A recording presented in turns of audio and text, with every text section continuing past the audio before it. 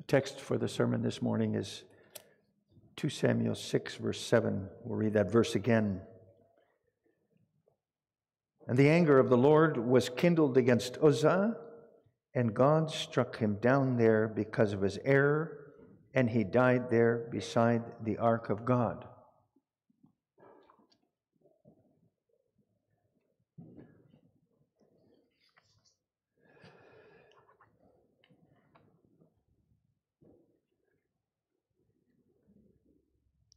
Beloved congregation of the Lord Jesus Christ,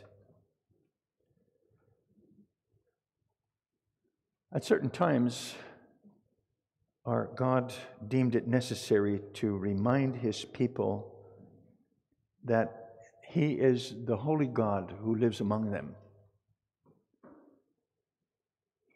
And He had to remind them of that not only in the Old Testament, but also in the New Testament. And you have to think of the young Christian church in Jerusalem right after Pentecost, where the believers were of one heart and soul, as it says in Acts. But then Ananias fell dead at the Apostle Peter's feet, and later also his wife, because they lied about the gift they had made for the church. They wanted to make themselves look good before all, glorify themselves in the presence of all, and they forgot who God is. You see, the Lord God brings sinners to His church, even the greatest sinners. But those who are brought into His church and covenant have to remember that they're only gathered to His church and covenant and saved by His grace. And wherever God gathers people to Himself in His grace, it's of utmost importance that those people then remember that they belong to and worship a holy and awesome God. No one should take Him for granted or worship Him or call upon Him or open His Word except with reverence. And then He also has revealed in His Word that He wants to be worshipped according to that Word. And that counts for to us today too. Our text warns us today that we are to worship and walk with our God in humble obedience to His Word and in deep reverence for His holiness. And with that in mind, let's listen to our text this morning with this theme. By means of the ark, God reminds us to worship Him with obedience and reverence. We consider three things: David in the ark, secondly, Uzza in the ark, and thirdly, Jesus Christ in the ark. First of all, David in the ark. What happened then in the text centered around, it all centered around the ark, what happened there. You know what the ark was: a wonderful wooden chest with special lid, all covered with pure gold. The Lord God had commanded Moses to make that ark when He renewed the covenant with the people at Mount Sinai. And that's also why it's called the Ark of the Covenant. It contained the 2 stone tables inscribed with the 10 words of the covenant. We heard them earlier this morning. The pure gold lid of the ark, called the mercy seat. We don't know exactly what it looked like, but it was called the mercy seat. And that's where the blood was sprinkled on the Day of Atonement, when the high priest made atonement for the sins of the whole nation of Israel. And above the mercy seat were these 2 gold angels looking down on the mercy seat. And attached to the sides of the ark were 4 rings for long poles, which we'll touch on later on. The Ark of the Covenant signified to the Israelites that God lived among them, among His people, by means of that blood of atonement on that mercy seat. The ark showed that God had chosen Israel in order to save them and to be worshipped and served by them. Well, hundreds of years later, the ark was still around. And David, the king of Israel, wanted to bring the ark into Israel's capital, city, Jerusalem. For 70 years it had been stored in a house in Kiriath Jearim, a village in the mountains about 20 kilometers west of Jerusalem. In other words, in hilly and inhospitable country, away from what was the center of Israel, the Jerusalem. But now God wanted the ark, the sign of God's, David wanted the ark, the sign of God's presence, brought into the capital city of Israel, to be among the people, make it available to the people, accessible to the nation. David wanted to restore the ark of God to the people so they could know and see that God lived among them through the atoning work of the priests. Oh, congregation, in bringing the ark to Jerusalem, we can assume that David had really good intentions.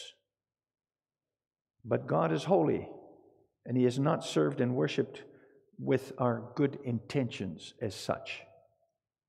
We can presume that what we're doing in worship will please God, but He isn't honored in His holiness by what we ourselves might think or feel is fine with Him, or we believe honors Him. No.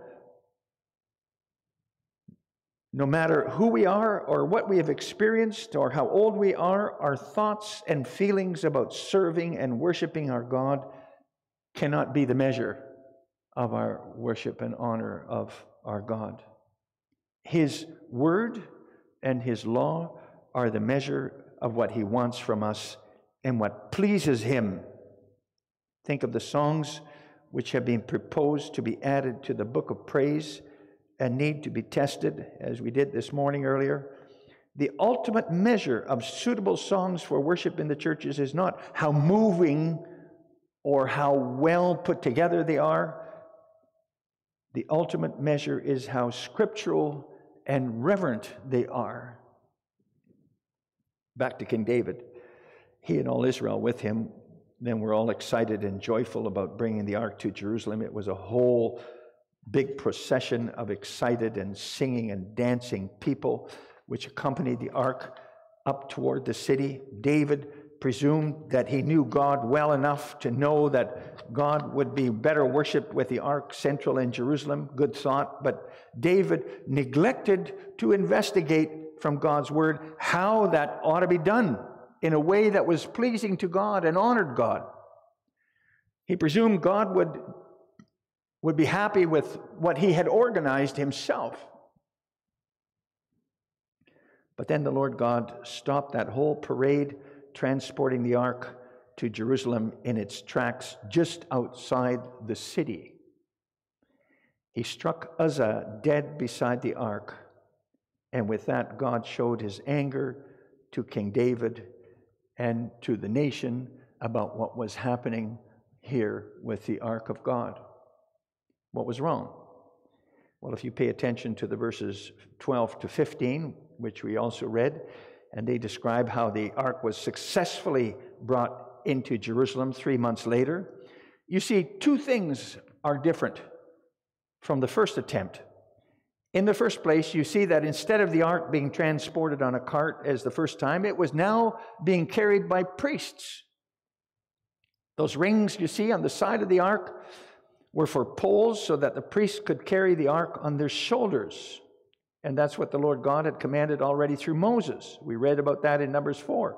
Nobody was to touch the ark or even look on it. It had to be covered. It was only to be carried by consecrated priests on poles on their shoulders. It was holy.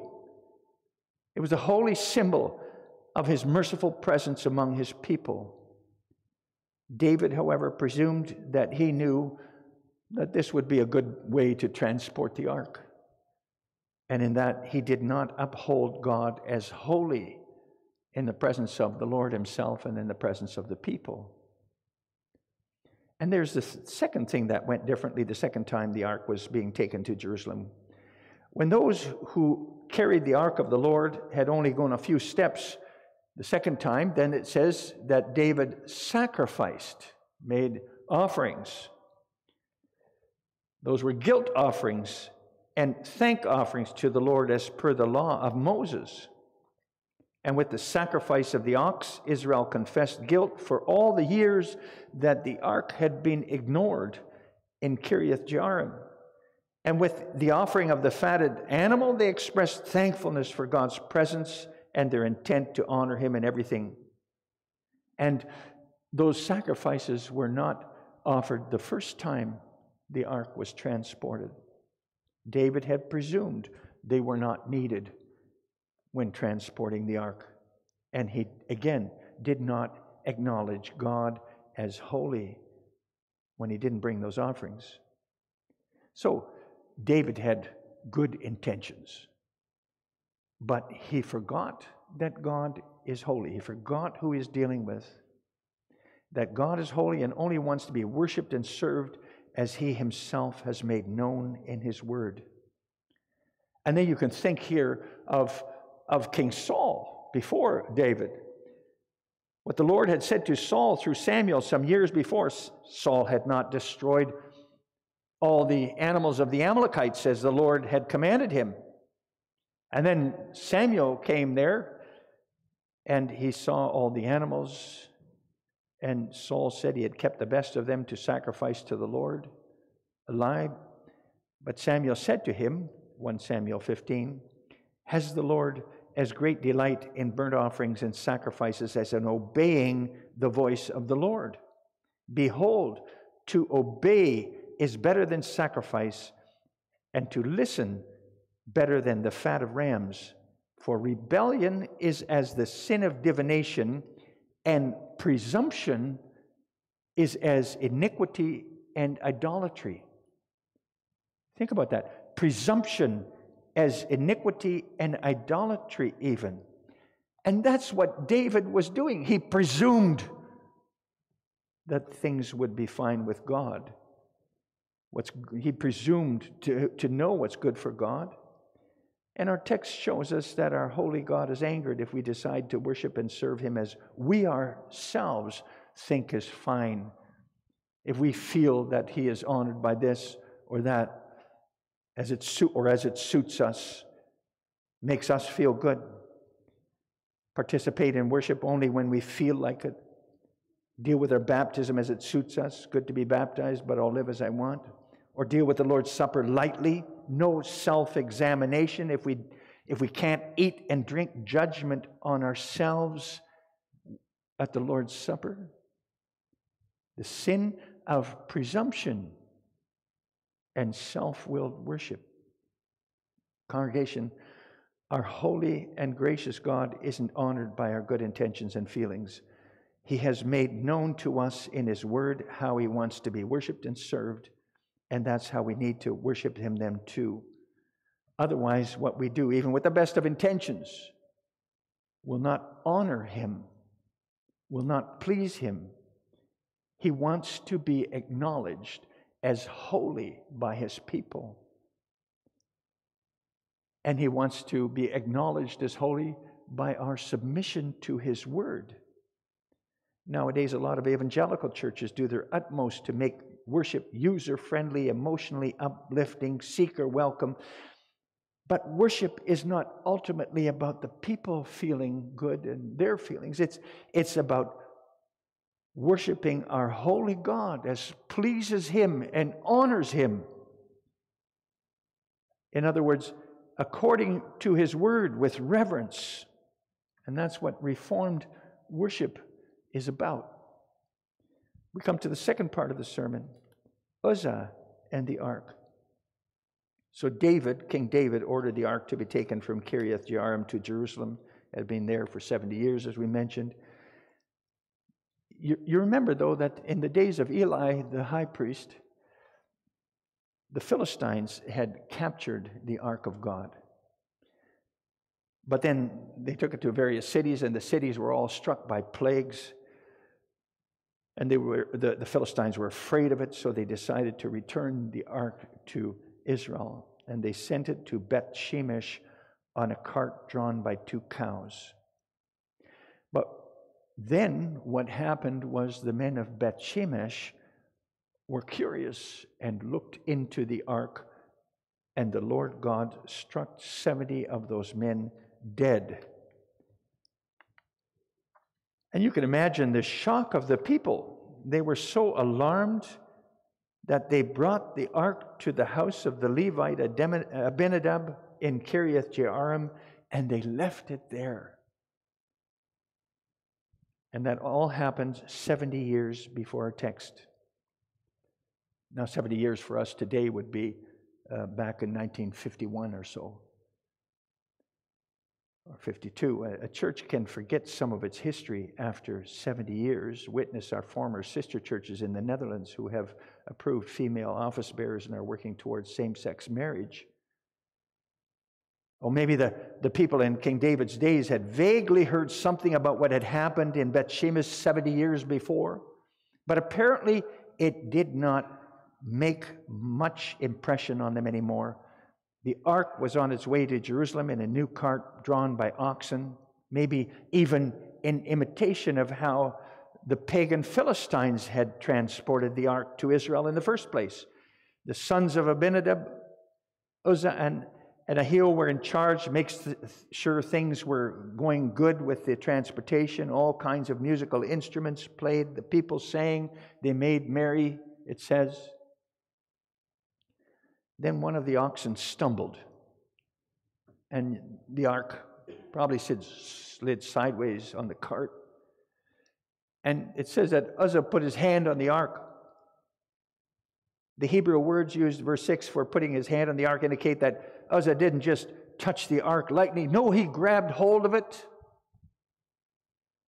And it says in our text, the anger of the Lord was kindled, and God struck Uzza down because of his error, and he died beside the ark of God. And you might wonder about that. Why did the Lord find it necessary to strike the man dead in the middle of that festive bringing of the ark into Jerusalem? What else could he have done when he was afraid that it was going to slide off the cart? Shouldn't his action rather have been praised? What if the ark had slid off the cart and fallen onto the ground? Wouldn't that have been worse? But note that the text says the anger of the Lord was kindled against Uzza because of his error, his transgression. Uzza sinned when he grabbed hold of the ark of the Lord. And what was his sin? Thoughtlessness, congregation. He was not thinking of what he was doing. He had not considered the holiness of God and what God had commanded about the ark. No one was to touch it, not even the priests, because it represented his throne, his holy presence among his people. Uzza maybe had the best in mind for the ark itself. He probably did.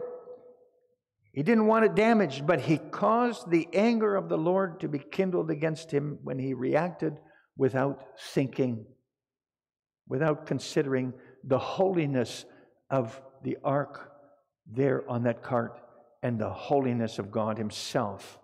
And by striking Uzza down at the time, God sadly had to remind David and all the people again that he is holy. They have to do with a holy and exalted God. And so our text also then shines a light on how we treat what is holy to God today when we participate in worship on God's holy day and his holy word is opened and the holy sacraments are administered. Does the wonder that we may meet with the most high and holy God and hear his word and take part in the sacraments and praise his holy name, does that enter our hearts and minds, congregation? Did it enter yours this morning? Is there humble reverence?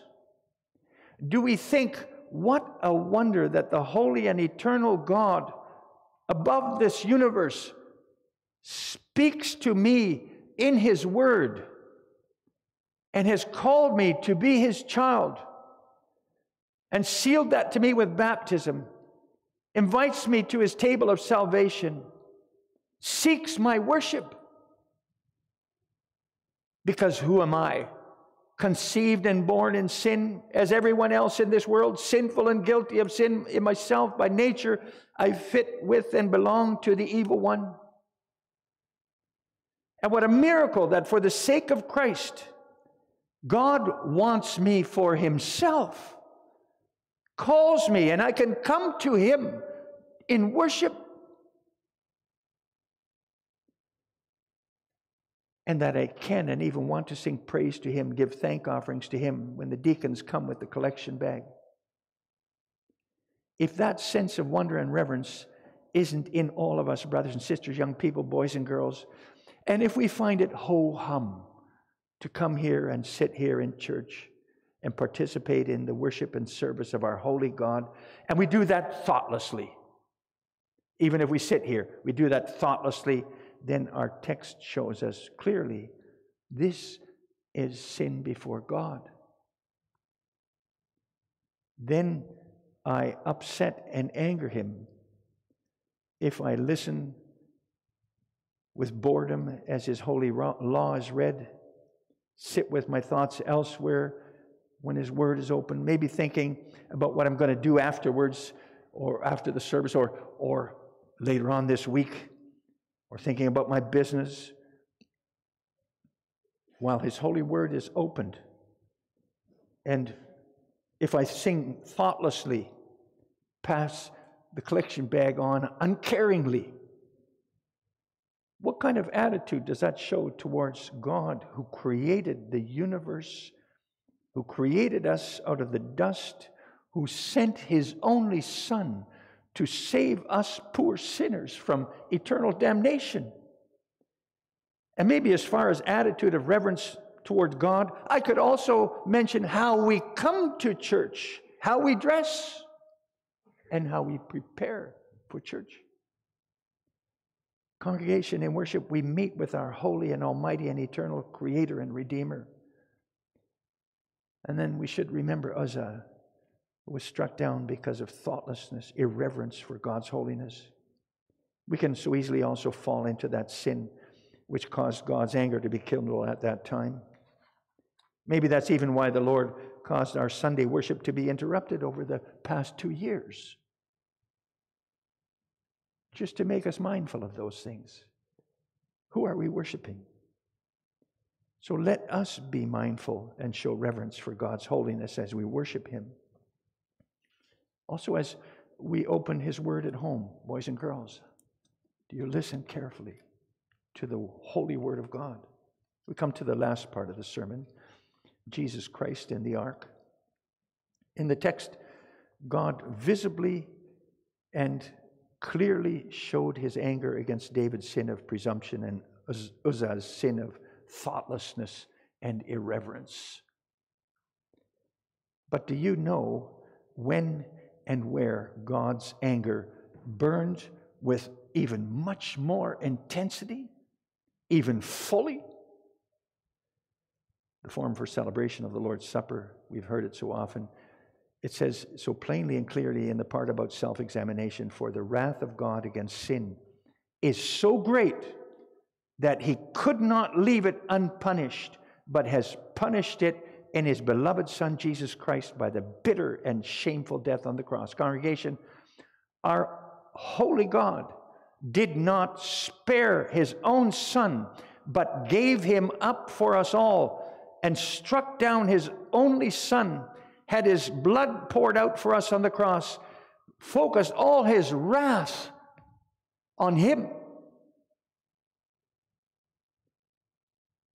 And he was the once for all fulfillment of that holy symbol of the ark and that mercy seat with all the blood poured on it.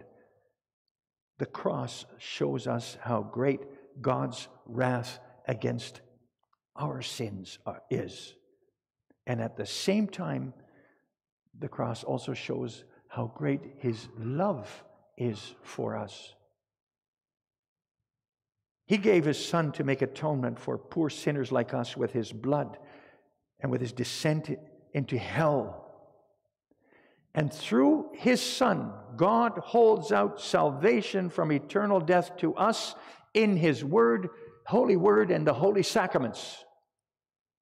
abundant forgiveness of all our sins, also our sins of presumptuousness and thoughtlessness and of self-willed worship and irreverence. And now you might think it, maybe wouldn't it be safer just to stay away from church and stay away from worship if it's so dangerous to deal with this God and His holiness? If God's anger can be kindled against that presumptuousness and thoughtlessness which we fall into so easily, wouldn't it be better maybe just to stay away? If David had just left the ark where it was and Uzza hadn't walked beside the ark to make sure everything went well, God's anger wouldn't have been kindled against them, would it? So if we stay away from God's holy word and worship, wouldn't that be safer for us too? Congregation, nothing could be more presumptuous and disrespectful and irreverent than having nothing to do with God and His worship. You can think of the holy things of God as something like electrical power. Electricity is extremely beneficial for us, right? How many things don't run on electricity today? Appliances, machines, lately also a lot of cars. Electric power enriches our lives in so many ways. What would you do without it today? But no matter how beneficial it is, if you handle it wrongly, if you connect wires in a wrong way, or you leave wires uncovered and carelessly touch them, that power can cause death. That can happen. That's a reality. It's not the purpose of that power, but if you misuse it, that's what happens. While the preaching of the Holy Gospel and the signifying and sealing of it in the sacraments and the whole worship of God on Sundays is like electrical power, congregation. It can kindle God's anger against you, bring condemnation on you if you don't deal with it rightly. But that's not the purpose of worship here. The purpose is to give you peace and blessing, abundant forgiveness of all your sins through God's mercy in Jesus Christ. Also, forgiveness for the sins of presumption and thoughtlessness and irreverence is held out here. The worship here is all about the great mercy and love of God for sinners like me and you in Christ. And so that we might live with God in His glory and holiness now and forever. Congregation, if you truly see that, then it cannot be but you'll want to participate in worship with as much reverence and attention as possible. And then by the working of the Holy Spirit, you'll also more and more grow in your love for the Almighty and Holy God and the Savior, in your desire to live soberly and reverently according to His Word. You want to do that. And it'll become harder and harder for you to commit those sins of presumption and thoughtlessness, because you'll more and more hate those sins and flee from them. That's the goal of worship, to grow in humble reverence to our holy God and in submission to Him and in love for His worship on His holy day, and to be empowered by the Spirit of Christ to live for Him all the days of our lives. Amen.